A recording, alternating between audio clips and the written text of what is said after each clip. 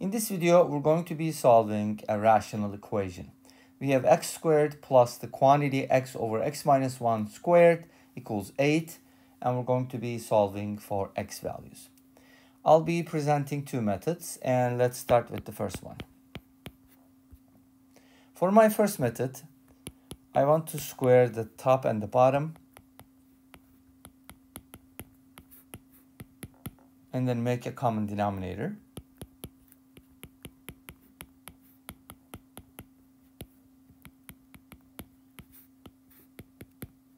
Now, if you go ahead and expand, you're going to get x squared minus 2x plus 1, and then distribute to x squared.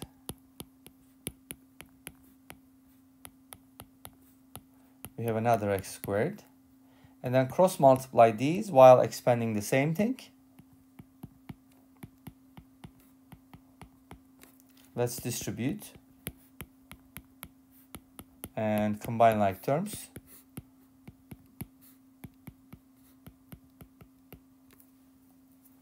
Now let's put everything on the same side to make this a full quartic.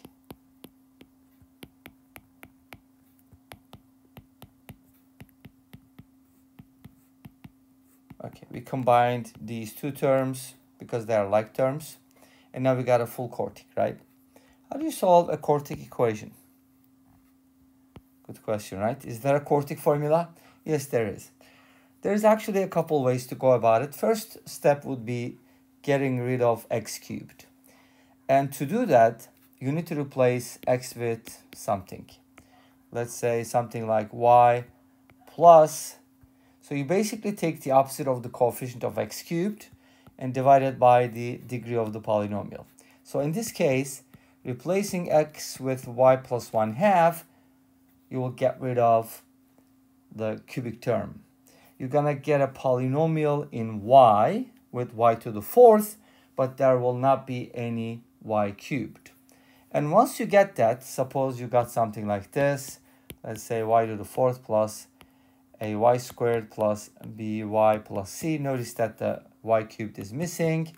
You can go ahead and leave the y to the 4th alone and put everything on the same side, everything else. And then you're going to be adding something to both sides. I'm not doing the work here, so that's probably going to take some time to do. You can do it. I just want to show you the idea, the method for solving, one of the methods for solving quartic equations. So we want to add something to both sides to make the left-hand side a perfect square. So we can add something like this. Y to the 4th plus 2ky squared plus k squared. We'll make this a perfect square, don't you think? It will become y squared plus k quantity squared. Of course, we don't want to make it a perfect square in any form, but in this particular way, okay? And of course, what you added needs to be added on the right-hand side as well. And when you rearrange the terms, you're going to get something like this. The left-hand side is a perfect square. The right-hand side, you can kind of put the coefficients together. And then you have this. And then finally, you have that. So the right-hand side is a quadratic, and it needs to be a perfect square as well, right? So how do you make this a perfect square? The discriminant needs to be 0, okay? What's the discriminant? B squared minus 4a and c. Of course, in this case, you know the values of a, b, c, so the only unknown is k. You're going to get a cubic in k. K cubed is going to come up, right? And then you can solve that cubic. To solve the cubic, there's, again, a couple different ways to do it. There's a trigonometric way. There's a Italian way. I guess you could call it Cardano, Ferrero, Tartaglia, whoever you want to believe in, you know, that came up with the formula, and then go from there.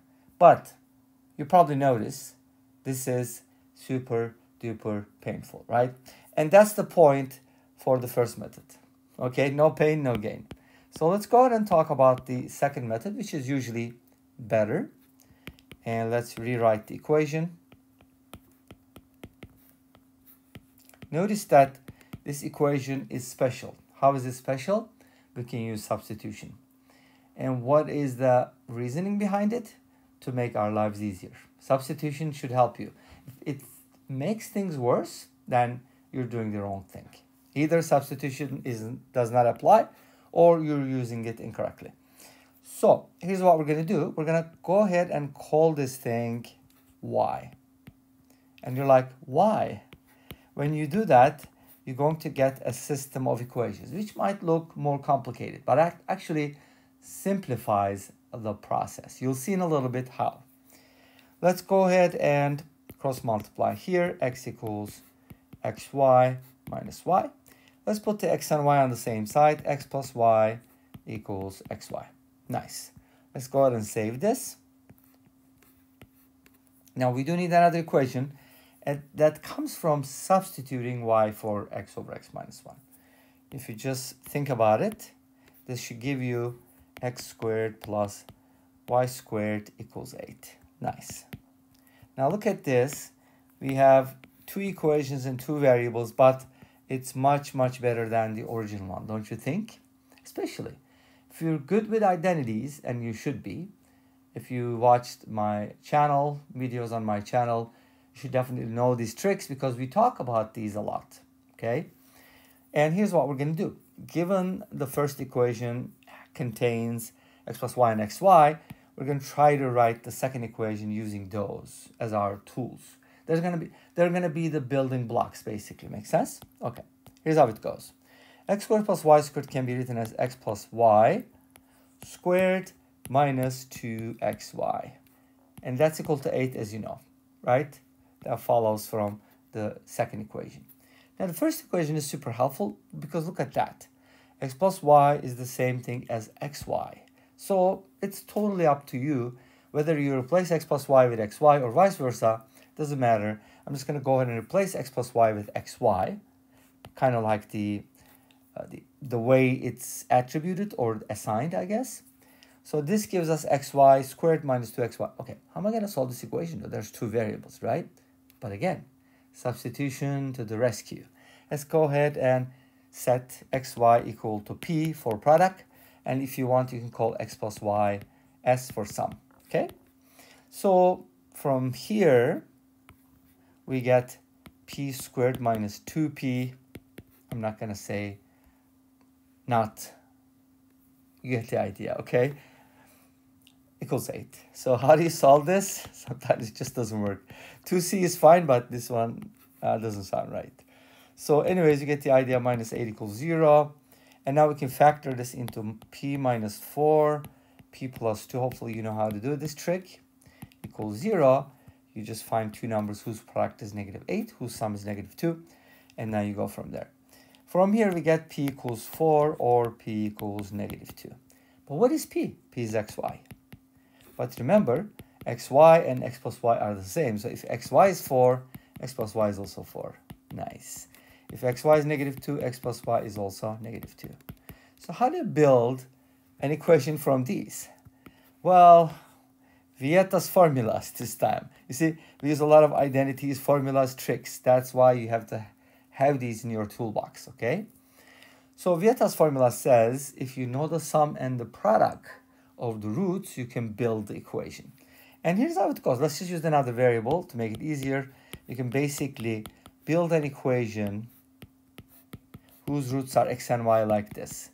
The sum goes here with the minus sign because remember, the sum of the roots is negative b over a, and in this case, a happens to be a 1, and product is c over a. That's why it works like this. And if you want to really see, like, is this a quadratic equation?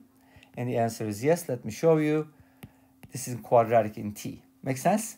But x and y are the roots, so it's kind of like a weird way to express it, but this is probably better than using x or y, because you could also use x instead of t or y because they are the roots and they will satisfy the equation. But let's not get into that because they will satisfy for sure, right? So what do? We replace x plus y and xy with those values. Let's just start with the first pair. We get t squared minus 4t plus 4 equals 0. As you know, this is t minus 2 squared equals 0. And from here, you get t equals 2. And if t is 2, x and y are both 2. Get the idea? They're both 2. That's it. Done. Great. Now, The second equation is going to be formed by t squared minus x plus y is negative 2, so that's going to turn into a plus 2t plus 2 equals 0. Uh-oh, we don't get real solutions, but that's okay. We can write this as follows, and then from here t plus 1 becomes plus minus I, and t becomes negative 1 plus minus I. But what is t? T is x or y. So if x is negative 1 plus I, y is negative 1 minus I, and vice versa. Of course, they can switch around as well. Okay? Did I include anything? Like no graphs? Sorry about that. I was in a rush. Wanted to get this done because I have something important coming up. Anyways, this brings us to the end of this video. Thanks for watching. I hope you enjoyed it. Please let me know. Don't forget to comment, like, and subscribe. I'll see you next time with another video. Until then, be safe, take care, and bye-bye.